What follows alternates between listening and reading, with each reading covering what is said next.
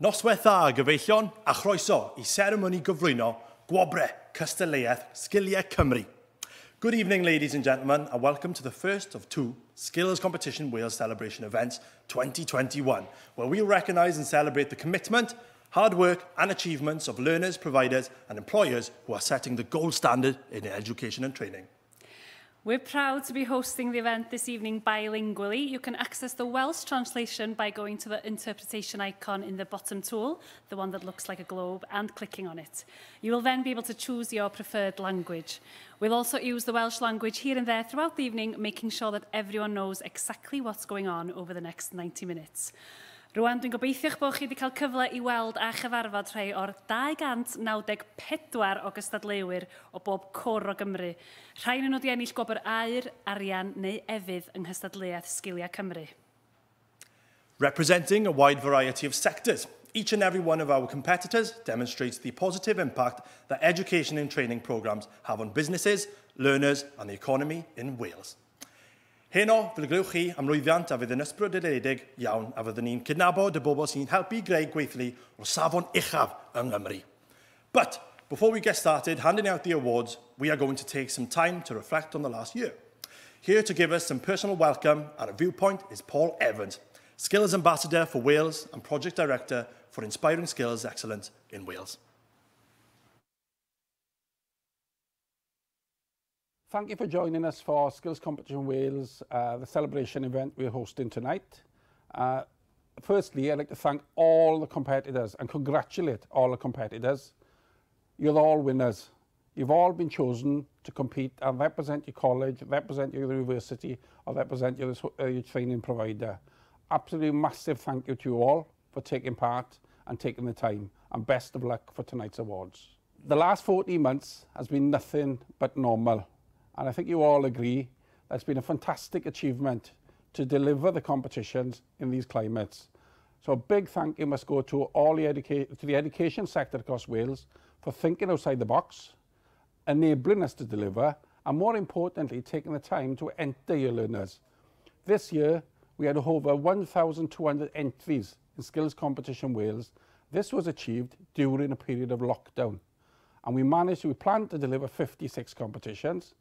And the resilience of staff members and also the competitors was tested to the highest level.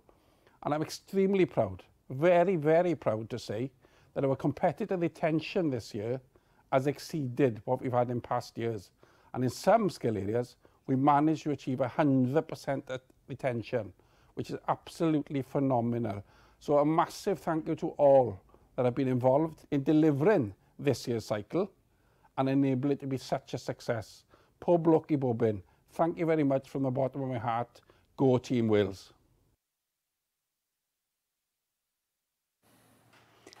Skills Competition Wales is funded by the Welsh Government through the Inspiring Skills Excellence in Wales project and supported by a dedicated network of colleagues, work-based learning providers and employer-led organisations. Thanks to you all. But why competitions? Well, they raise the profile of skills in Wales and offer students, trainees and apprentices a chance to challenge, benchmark and raise their skills by taking part in a series of local vocational skills competitions across a range of sectors. Over the past year, COVID-19 has affected us all, with many significant changes to our lifestyles and the way we operate, this evening's virtual event being a prime example. Despite these challenges, with the support of our partners across Wales, 53 competitions were delivered, which is a fantastic achievement.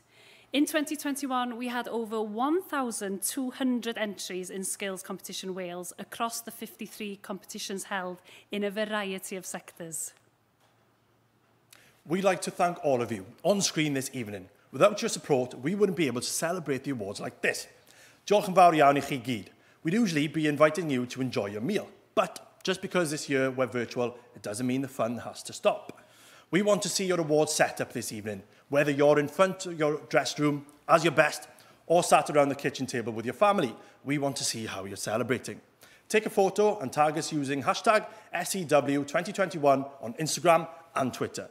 Don't forget to follow us on ISE in Wales, and we'll be sharing some of our best bits throughout the night. Oh yeah.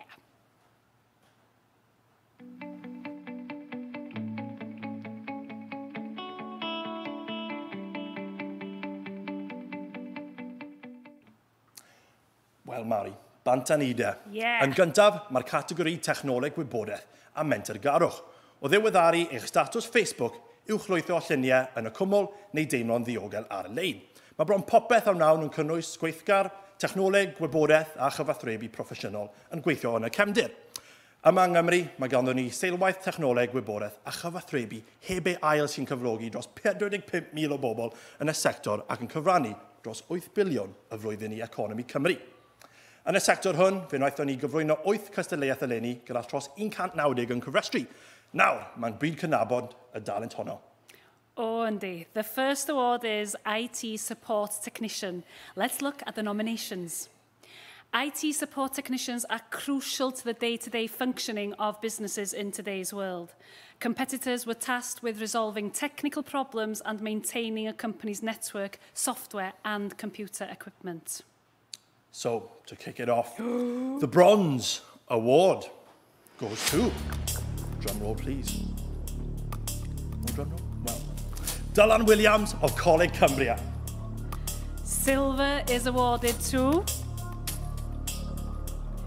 Henry Colborne, Gower College, Swansea. And the Gold Award winner this evening is Ethan Lucas Morgan, Gower College, Swansea. Well done, Mush. Llongyfarchiadau, well done, all involved. Yay, round of applause. Now, for category 2, for IT and enterprise, coding skills. Here are the nominees. Coding is a specialist skill where programmers take instructions and translate them into binary, which enables humans to communicate directly with computers. In this competition, a series of tasks were given to test competitor skills, software development and coding. Here are the nominees. The Bronze Award winner is Dylan Rees, Bridgend College. The Silver Award goes to Mindijus Towinienskas, Cardiff and Vale College.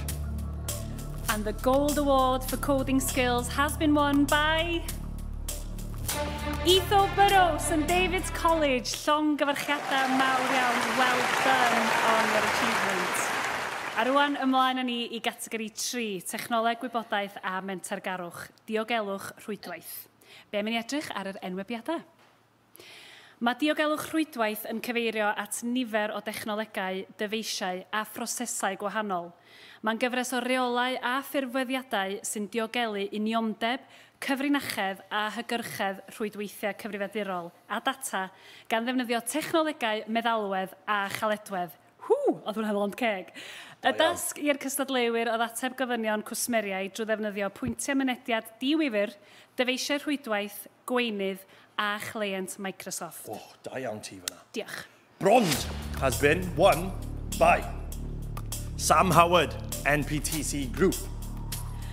Silver is awarded to Dominic Harford, Coleg Cambria. And the Gold Award winner for Network Security this evening is Iwan Oliver, Coleg Cambria. Llongyfarchiadau, congratulations to everyone. Now, for category 4, for IT and enterprise, IT software solutions for business. Let's look at the nominations. IT software solutions staff work in the IT department of an organisation, providing support as application specialists. In this competition, a series of tasks was set to test competitors' knowledge in all aspects of Microsoft Office software. The Bronze Award goes to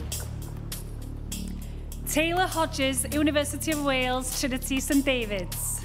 Silver is awarded to Joshua Longhurst, Gower College, Swansea. And the Gold Award winner is Agnieszka Novak, Gower College, Swansea. Llongyfarchiadau! Congratulations to all of our winners so far. Don't forget to show us how you're celebrating tonight via Instagram and Twitter using the hashtag SCW2021 and following us at ISE in Wales. Do it. Categori 5, technoleg gwybodaeth a mentergarwch, ydy seiberdiogelwch. Be mynd I edrych ar yr enwebiadau? Mae'r ffrwydrad o seiberdiogelwch a'r heriau sy'n wynebu'r llywodraeth a'r diwydiant yn golygu bod yna angen enfawr am weithwyr technoleg gwybodaeth proffesiynol sy'n sgilgar yn y sector yma. Cafodd y Cystadleuwydd gyfres o dasgau ymarferol I arddangos I gallu a'i sgiliau mewn seiberdiogelwch, gan gynnwys nodi risgiau diogelwch a mynediad diawdurdod ar rwydwaith. The Bronze Award goes to Conor O'Keefe, Coleg Cambria. Silver is awarded to Luke Gregory, Cardiff and Vale College. And the Gold Award winner this evening is Conrad Gutmansky, St David's College. Llongyfarchiadau, congratulations to you all. Now, for Category 6 for IT and Enterprise. Inclusive Skills, ICT. Let's look at the nominations. ICT, technicians provide assistance to various members of the IT department, carrying out tasks such as copy typing, formatting text and data.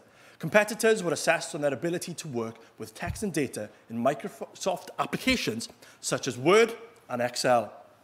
Wow, making it street. I like it. Now, the Bronze Award goes to James Decay, NPTC Group, and William Perry, Cardiff and Vale College. Silver is awarded to Adam Webb, ACT Training. And the Gold Award winner this evening is Matthew Hayes and Benjamin White from Coleg Cambria. Llongyfarchiadau, well done everyone. Mentargarwch ydy categori 7 sector technoleg, gwybodaeth a mentargarwch. Be am gymryd golwg ar yr enwebiadau? Cystadleuaeth tîm ydy mentargarwch sydd wedi chynllunio I herio sgiliau entrepreneuriaidd yr holl gyfranogwyr. Y dasg I gystadleuwyr oedd I ddatblygu a rhoi amrywiaeth o sgiliau ar waith, gan gynnwys creadigrwydd ac arloesedd, sgiliau datrys problemau, cyfathrebu a chyflwyno. The Bronze Award goes to Garin Baker, Charlotte Drinkwater, Sophia Favell, Thomas Jones, all from Merthyr College. Merthyr, Upper Merthyr. Silver is awarded to Harv Edwards, Aoife Edwards, Ellie Jones, Gabriella Ransom, Olivia Williams and Neve Bennion, all from Coleg Cambria. And the gold winner this evening is Luca Bisick, Kimberly Bowes, Ruby Nusambuga and Harry Smale, all from Cardiff and Vale College. Llongyfarchiadau, congratulations to everyone involved. Our final category for IT and Enterprise is Category 8, Accountancy. Let's look at the nominations. Accountants are whiz with numbers. They help businesses run their financial operations efficiently. Competitors were tasked on a series of bookkeeping transactions and bookkeeping controls. The Bronze Award goes to Rachel Morris, Caitlin Thomas and Rebecca Smith from NPTC Group. Silver is awarded to Sophie Perry, Bethan Bell Langford and Tegan Edwards from Merthyr College. And the Gold Award winner this evening is Terry Davis and Kelly Hammers from NPTC Group. Llongyfarchiadau mawr iawn I chi. A huge congratulations to you.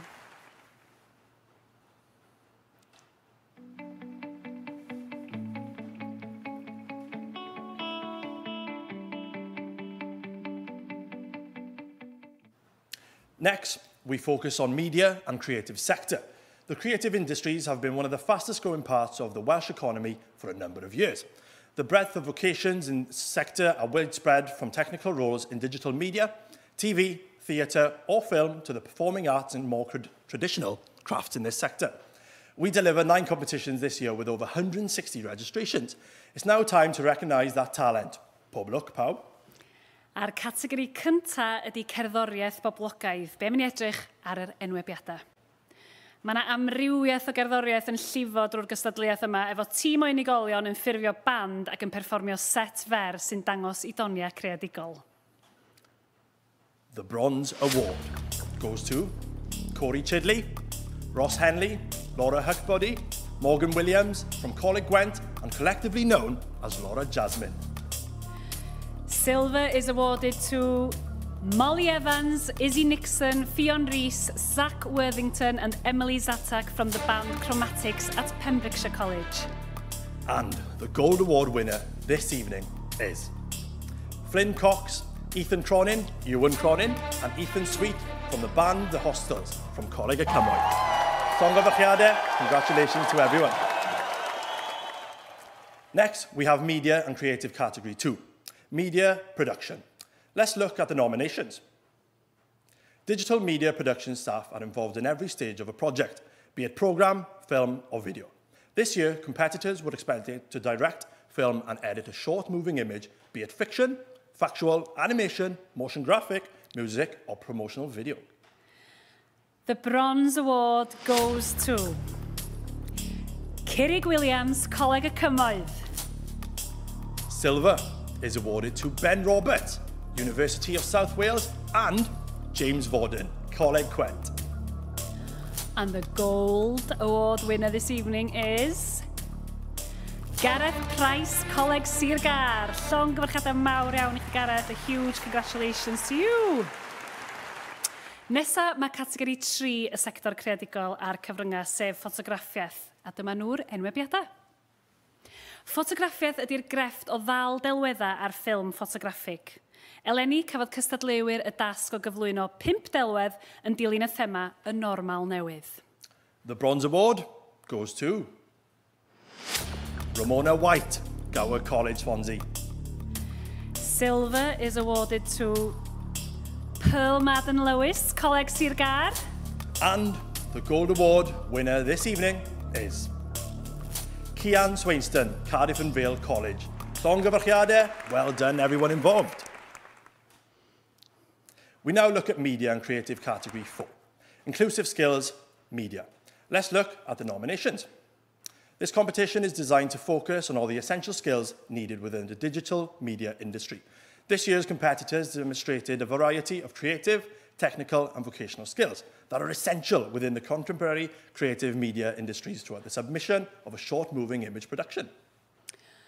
The Bronze Award goes to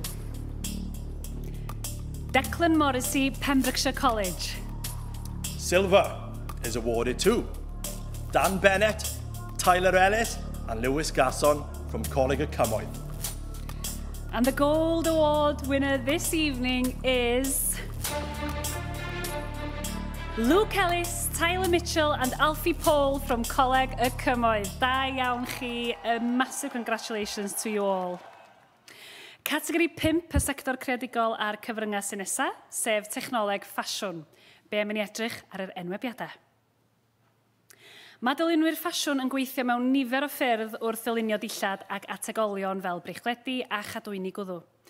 Leni cafodd cystadleuwyr y dasg o ddefnyddio 2 grys gwyn wedi ei hadfer ac eitem o'i dewis i ddatblygu cynhyrchion ffasiwn newydd ac arloesol gan ddefnyddio'r thema ail-ddefnyddio, ail-bwrpasu, ailgylchu ffasiwn gynaliadwy.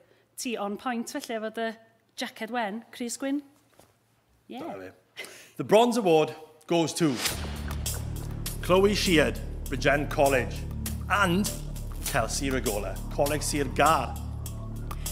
Silver is awarded to Henry Hupp, Coleg Gwent. And the Gold Award winner this evening is Victoria Owen, Bridgend College. Llongyfarchiadau mawr, a huge congratulations. Well done. Next, we have Media and Creative Category 6, Visual Merchandising. Let's look at the nominations. A visual merchandiser designs window displays for stores and develops floor plans and displays to highlight their features and benefits. In this competition, the focus was on creativity and understanding of visual merchandising skills, using knowledge of visual and trend research, and taking into consideration the length of time for construction. The Bronze Award goes to Lauren Hitchinson, Coleg Sir Gar. Silver is awarded to Thomas Williams Mason, Coleg Sir Gar. And the Gold Award winner this evening is Madeleine Smith, Coleg Sir Gar. All local, that's the college I went to as well. Big up.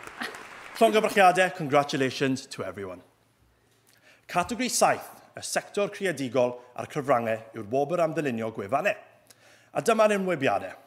Mae angen sgiliau technegol a creadigol iawn ar ddilynwyr gwefannau i ddefnyddio raglenni codio a meddalwedd arbenigol o ddylunio gwefannau. Aseswyd cystadleuwyr ar ei gallu i greu ddogfennau dylunio effeithiol a chywir, gan ddefnyddio fframiau gwefren sy'n adlewyrchu'r cynnyrch terfynol. The Bronze Award goes to Cameron MacDonald, NPTC Group. Silver is awarded to Ben Chappell, NPTC Group. And the Gold Award winner this evening is Bramwell Simpson, Pembrokeshire College. Llongyfarchiadau mawr iawn. Congratulations. The penultimate category in this sector is category 8, 3D game art. Let's look at the nominations. The 3D digital game artist uses specialist software to draw and animate digital games. They require high-level creative and technical skills to ensure they deliver a game that follows the designer's brief and that will be marketable. This competition saw individuals develop and demonstrate a variety of creative and technical skills that are essential within the contemporary gaming and creative industries. So, the Bronze Award for that one goes to Iwan Kinsman, Coleg Gwent. Silver is awarded to Natasha Kolkov, Coleg Gwent. And the Gold Award winner this evening is James Roberts, Cardiff and Vale College. Llongyfarchiadau, that's a great achievement. Mae'n gwobr olaf yn y sector hwn, categori 9, y sector creadigol a'r cyfryngau, ar gyfer dylunio graffig. Beth am i ni edrych ar yr enwebiadau? Mae gan ddylunwyr graffig sgiliau arbenigol i ddylunio a 3 delweddau ar testyn ar draws ystod eang o gyd-destynau o brint i ddylunio digidol ac UX, ac o bysteri i raffig symudol ac animeiddio. Cafodd cystadleuwyr y dasg o wneud gwaith ailffrandio i gwmnïo dethol, gyda gystadleuaeth yn gofyn iddyn nhw dylunio deunydd ategol, eicon Instagram, eicon Facebook a delwydd clawr Facebook. The Bronze Award goes to Carly Spencer, Cardiff and Vale College. Silver is awarded to Rebecca Hodgson, Gower College, Swansea. And the Gold Award winner this evening is Catherine Zoe Price, Pembrokeshire College. Llongyfarchiadau, Catherine, and a huge congratulations to you all. Well, that's us halfway through our awards tonight. So we thought we'd like to take a small breather and hear from a selection of students who are involved in Skills Competition Wales and let them tell you their stories. So my journey in Wales Skills has just been amazing. It propelled me by allowing me to learn skills that I wouldn't have learned, taught me things that helped me in my professional career. Although there was immense pressure, I think that there was definitely, a sense of achievement at the end of the day. That was the best part about it. It was really hard work. It was quite nerve-wracking because I've never actually done a big competition before, especially where people can be watching and walking around in the arena. So I didn't really know what I was getting myself in for until I got there. That first day when I stepped onto the competition stage, I then realised that this is what I wanted to do and I wanted to show people that what was watching, that they should go for it, those young students.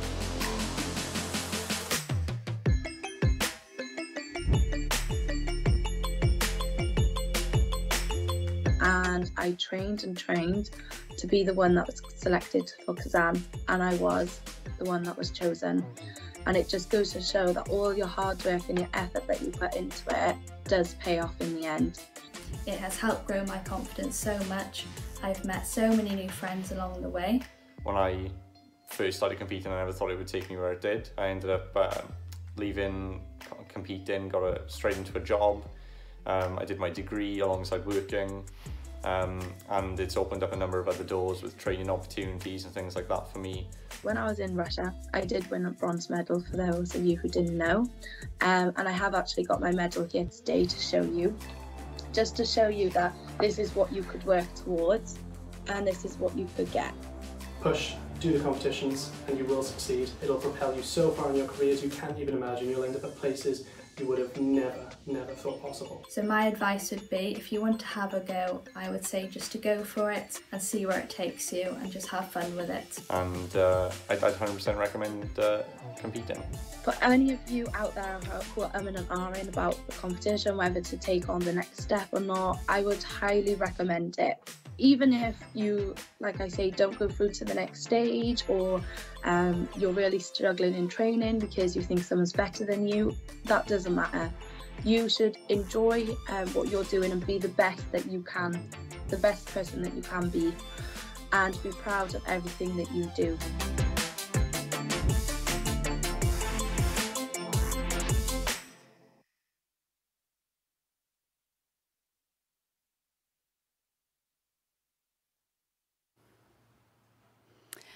Wise words, thank you all. And without further ado, let's carry on with tonight's awards.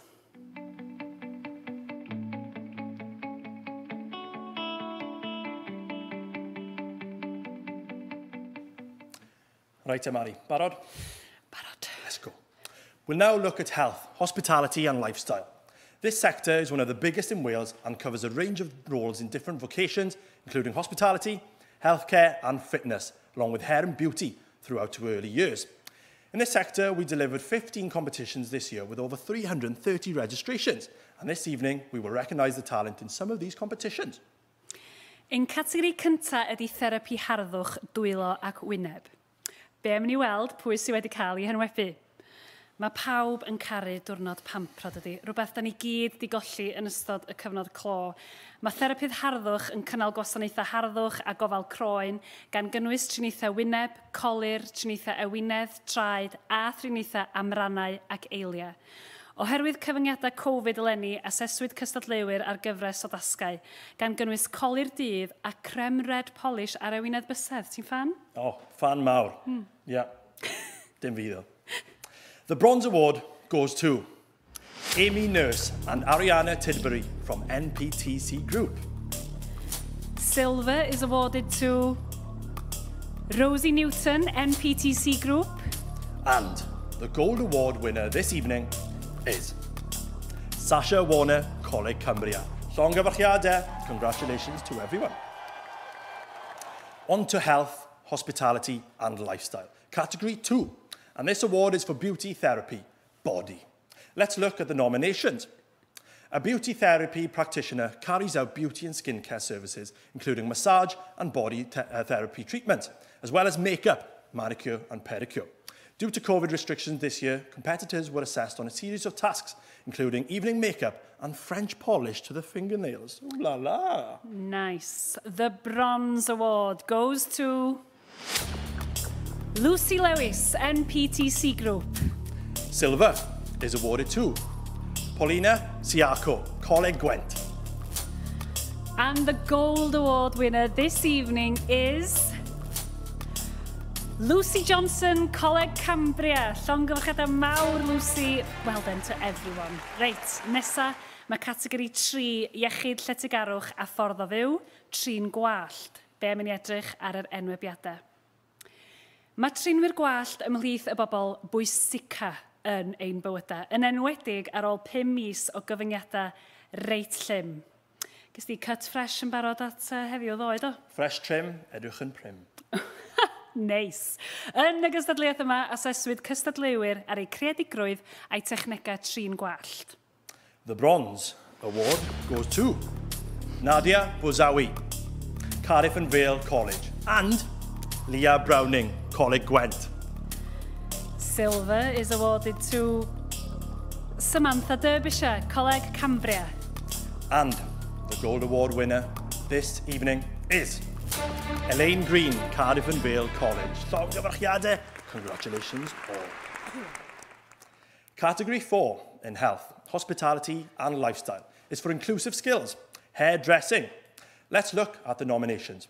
This is an entry-level competition for competitors who wish to progress within the vibrant industry. Competitors were assessed on techniques such as hairstyling and creativity. The Bronze Award goes to Caitlin Thomas, Cardiff and Vale College. Silver is awarded to Abby Simmons, Cardiff and Vale College. But the Gold Award winner this evening is Macy Williams and Chardonnay Palmer from Cardiff and Vale College. Da iawn chi, llongyfarchiadau mawr. Well done. Da ni am edrych rwan ar gategori 7, iechyd lletygarwch a ffordd o fyw, hyfforddwyr. be mynd i edrych ar yr enwebiadau. Rhywbeth arall da ni gyd wedi golli o ganlyniad i'r cyfnod clo ydy'r gallu i fynd i'n campfa leol a chael sesiwn ymarfer corff gan hyfforddwr personol. Pan fydd yn hamser ni'n brin neu pan fyddwn ni'n chael ein anodd hyfforddi ar ben yn hun, mae'r bobl yma yn ein helpu ni i gael y gorau o'n sesiynau hyfforddi. Aseswyd cystadleuwyr yn y gystadleuaeth yma ar ei sgiliau cyfathrebu, hyfforddi a chorfforol yn ogystal â chynnal proffesiynoldeb a gwreiddioldeb yn ei sesiynau. The Bronze Award goes to Amanda Hartshorn, Coleg Gwent. Silver is awarded to Rhys Edmonds, Coleg Gwent. And the Gold Award winner this evening is Diana Williams, Coleg Gwent. Llongyfarchiadau, well done to everyone. Our final award in the health, hospitality and lifestyle sector is Category 8, Inclusive Skills. Fitness trainer. Oh. Let's look at the nominations. Gyms are very busy places and personal trainers often need support in setting up sessions. Fitness trainers fill the role by welcoming clients, helping to demonstrate the warm-ups and cool-downs, and assisting with setting up and clearing away equipment. Competitors were assessed on a range of tasks that would be required of an assistant fitness instructor working in a health club, gym, or an outdoor space. The Bronze Award goes to Alicia Creighton, Sgiliau. And the Silver awarded to Kyle Robertson, Pembrokeshire College. But wait for it, the gold, the double whammy. Here we go. Award is going to Alicia Llywelyn, Sgiliau. Llongyfarchiadau. A massive congratulations to you all.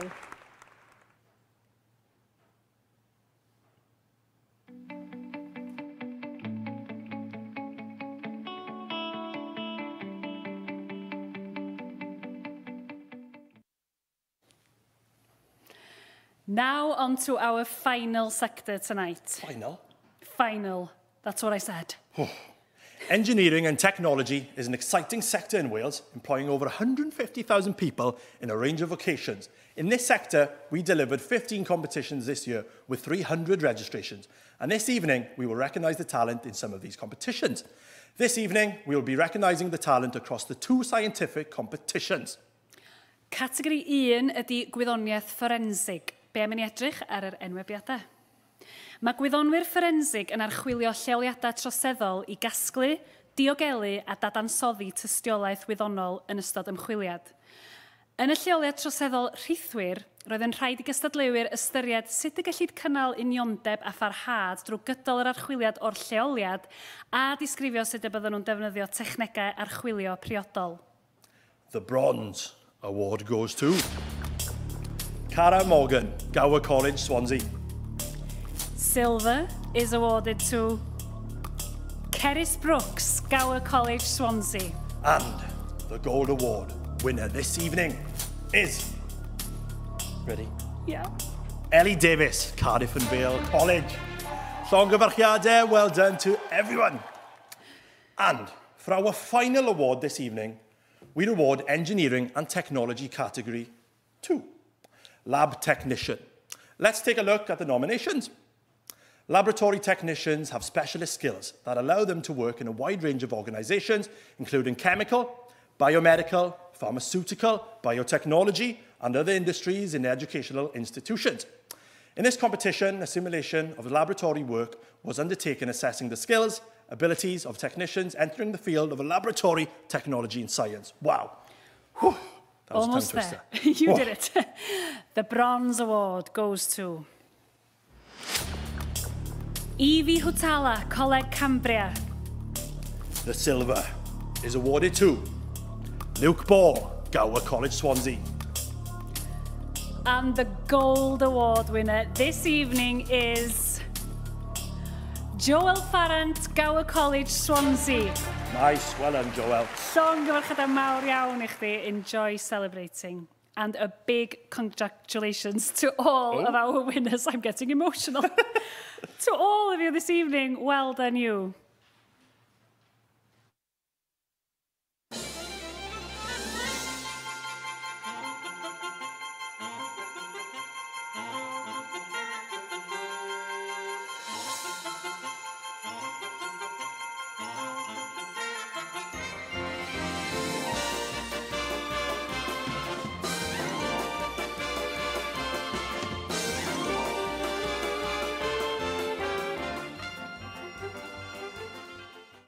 There they were then on our screen. A very well done to all of you. And hopefully next time I'll see you in the flesh, not through a screen. Well done everyone involved tonight. And again, a huge congratulations to all the winners. If you haven't yet showed us how you've been celebrating tonight, don't forget to follow us on Instagram and Twitter at ISC in Wales. And please use the hashtag SCW2021 so we can see you celebrating. Hashtag that now. Yeah.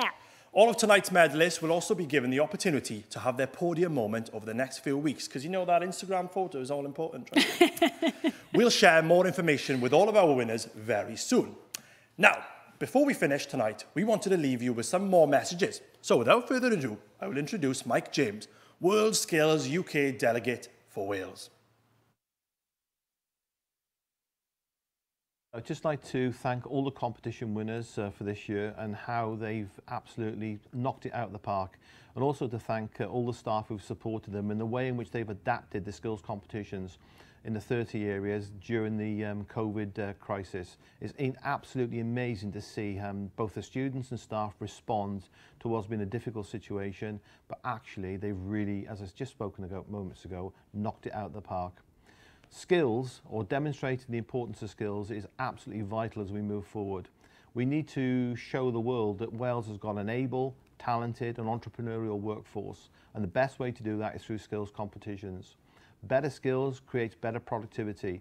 The better productivity we get in Wales, the bigger the economy, and we need a strong economy to invest in our public services. So world skills, UK skills, or more importantly Welsh skills, is the centre point, centre place in creating a great and prosperous Wales. First of all, I'd like to say that the competition winners this evening are able to go on now to compete at a higher level through national and world skills. That's what we're after. We're after some of the competitors today to be able to go on and compete internationally, and that would be absolutely fantastic. The past competitions that Wales have been involved in have demonstrated that Wales always punches above its weight.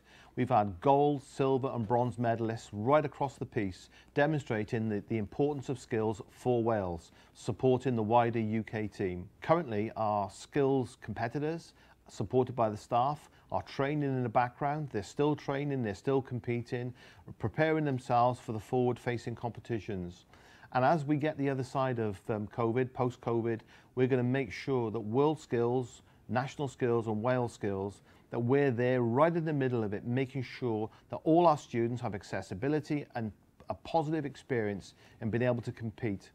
World skills is absolutely vital to make sure we demonstrate Wales is ready for inward investment, Wales is ready for the economic recovery. Congratulations to all the medal winners and nominees, and thank you for all your hard work. Come on, Wales.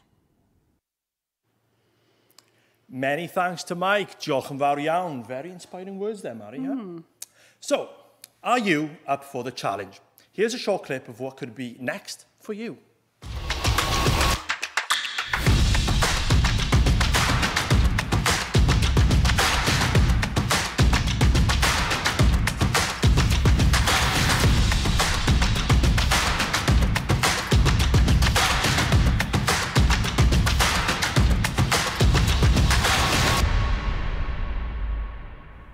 If you haven't already registered for this next challenge, head over to worldskillsuk.org and register yourself. Don't forget, registration's closed tomorrow, so chop chop. Ladies and gentlemen, that was the first of our Skills Competition Wales Celebration Events 2021. A truly inspiring celebration of the individuals, training providers and employers who are helping to make Wales a high-skills economy. Every single person on screen tonight is making a real difference. Mae'ch ymroddiad a'ch arloesedd a'ch creadigrwydd chi yn arwain at lwyddiant mewn marchnad fyd-eang, gystadleuol iawn. Thank you all for sharing this evening with us and for recognising the achievements of so many people. We hope you celebrate your success long into the night, and in this more virtual world, at least you don't have to worry about getting home. Mae wedi fod yn bleser cael eich cwmni chi. Diolch yn fawr iawn. Diolch yn fawr iawn. Nos da. Party! Come on in! Gyda fi medal? Dŵr. Shots o dŵr. Yes! Oh.